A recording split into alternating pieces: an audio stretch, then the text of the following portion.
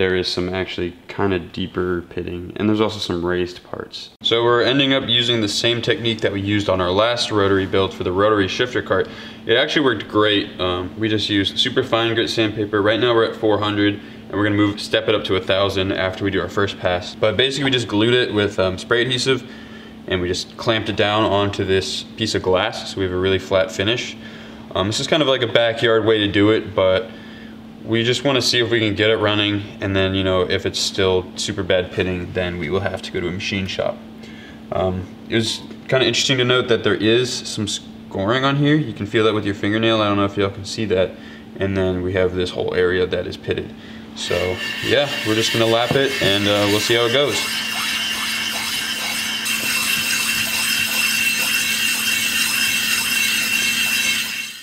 So using the sandpaper on this side, we went up from 220 grit all the way to 1,000 grit, and we actually have some really great results on this. A lot of the pitting is much less pronounced, and I do not think we'd really have any problems with compression leaking from this pitting. And the score over here is a lot less noticeable, and your fingernail does not catch on it as much. So we have really great results for the side housing. So the one problem is the other side housing that has the pinion gear is a lot deeper pitted, so we're gonna have to start working on that, probably do a lot more passes with the sandpaper, and we'll see how that goes. So yeah, we got the oil seal out, and we got the snap ring out. So now, per the Saks instruction service manual, we can just tap this on a piece of wood. Okay, so now we have the eccentric shaft out. We'll have to decide if we want to get the pinion gear out, but this will make it a lot easier to resurface all of this. All right, so with that, the 1,000 grit is done. Now honestly, I'm very impressed by how this turned out. Visually and just by touch, it is extremely smooth. Even better than the machine surfaces that, you know, you see on engines and everything. You know, of course, there may be variations in like the large scale, but you know, small scale, very smooth, looks great. This score right here is a lot better, and the pitting is not as bad. Obviously, this is not, you know, a professionally machined surface, so there could be some problems with this. The problem that we ran into is we called a couple rotary shops, and they really just work on, you know, RX-7s, RX-8s, and, you know, larger and mass-produced motors, and they really don't work on these types of motors. So to get this machine, we'd have to go kind of like a custom machine shop, and it'd probably take a long time and be a little bit more expensive than we're, you know, willing to spend. So we're definitely gonna try this first, and if it doesn't work, you know, there's still a couple thousands left over there, so they could still machine it down for us. It's, you know, we haven't ruined the block or anything. So yeah, I'm really happy with how this turned out, and we'll get to assembly. All right, so we repacked the bearings with grease. Another thing to note, one reason we might not have had compression is because it seemed like somebody took this apart before us and they used grease to put all the apex seals in. We're gonna use Vaseline, which a lot of rotary guys do, and that's because one, it will lubricate it and keep any like startup wear and tear from the initial just assembly lube, and also it will burn off, and then the air fuel mix, or the fuel oil mixture, will then act as a lubricant once this burns off. So it'll be cleaner and it won't gum everything up.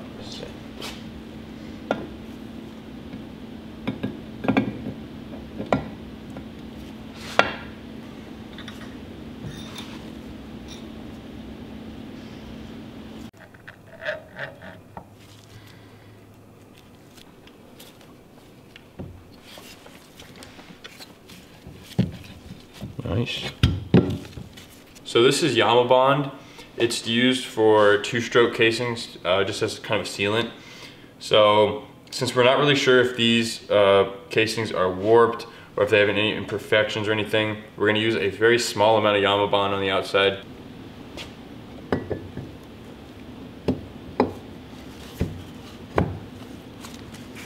Side seal is nice and springy. And now we're doing the corner springs. So these have 2 springs on each corner. So one faces down and then one goes on top of it and faces upwards.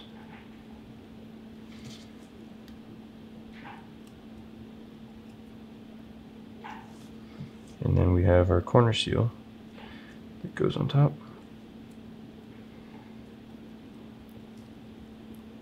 springs nicely, cool. So yeah, before these were not really springing very much, so this is a big improvement.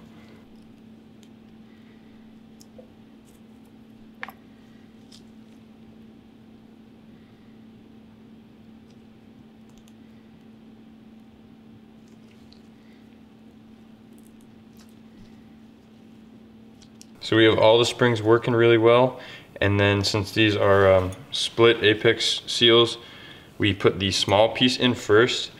So the Vaseline will hold that in place when we put this in there, or inside of the rotor housing, and then later we can slip in these a lot easier. So we have our eccentric shaft facing to the right, and then that puts this corner facing right at the spark plug. It's kind of nice because the rotor only fits in one way. You know, you don't have to like guess or use marks to time or to line everything up right.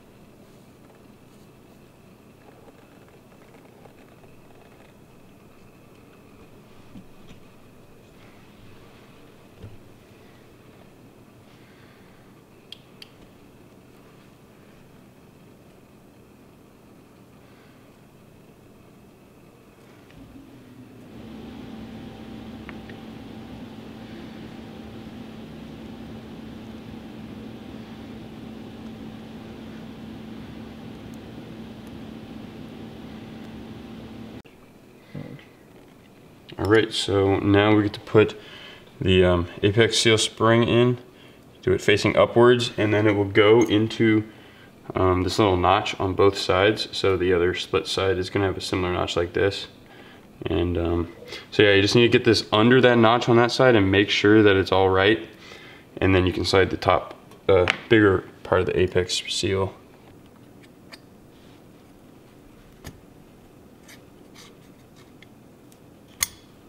Nice. There's our last apex seal. So with that, all of our springs are in. Now let's give it a little spin, see how it... Yeah, that's cool. Let's see.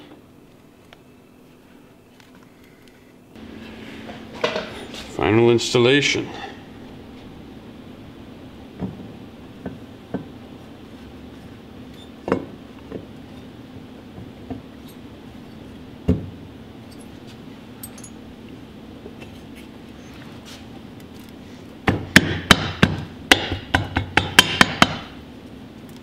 Got a little bit of spring to it, that's good. And now, the bolts.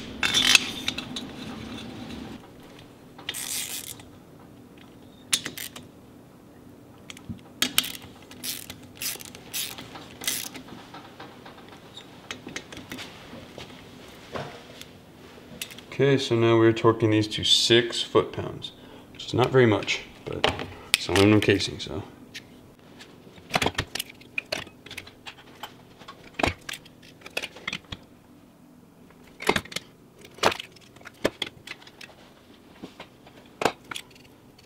Now let's see if this bad boy's got compression.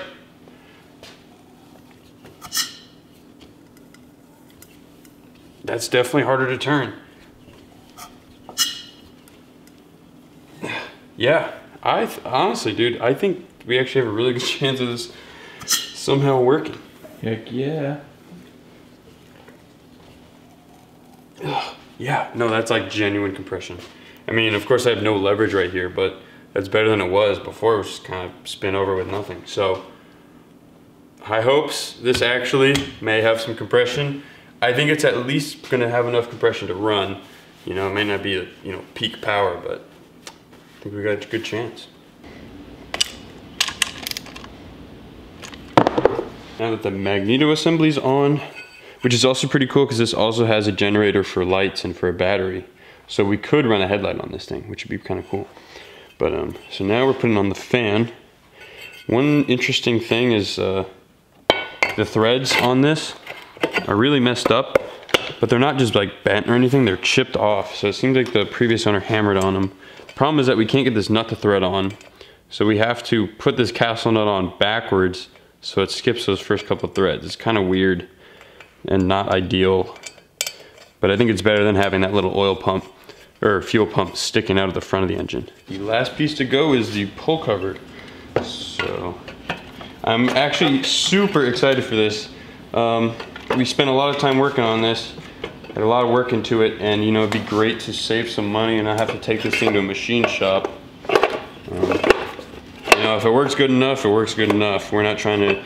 Our original plan was actually to turbo this engine, but after seeing the insides of this, that is definitely not even an option. I would not trust this thing turbocharged. So there's actually one piece that I forgot to put on here. We need the counterweight for the extinctor shaft on this side. You know, I was just checking the yaw pan tension, so we'll put this on. It's about time to test. Yes, sir. So yeah, I checked for spark. Everything seems to be doing well. You want to just give it a couple pumps?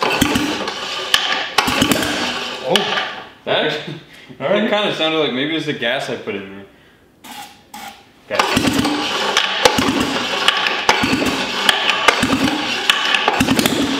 Oh. Oh yeah. Okay. Okay. Wow. Good sounds. That's very satisfying. Because I spent a long time rebuilding this thing. Yeah. It was a lot of work. But yes, okay. sir. So we'll put the carb on and we'll try and actually run it.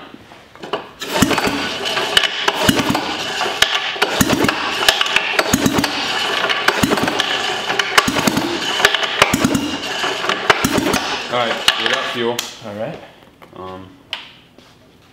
Yeah.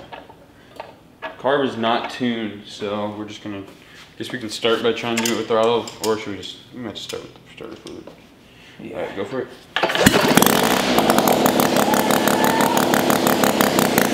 Whoa! Heck yeah! Look at the, we got a lot of smoke. Smoke it up, baby. Smoking it up. But that, dude, what, no way.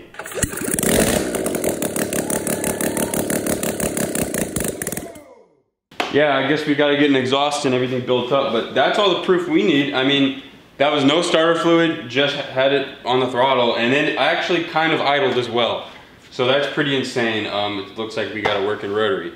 So, wow, let's go. That was great.